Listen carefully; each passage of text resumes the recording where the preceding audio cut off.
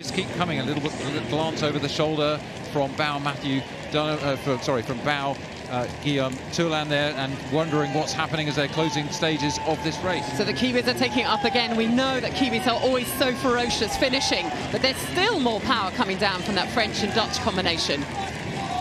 Well, it could be too much now, the power at the beginning and the end of the course from the heavyweight crew, the smoothness and the efficiency from New Zealand through the middle.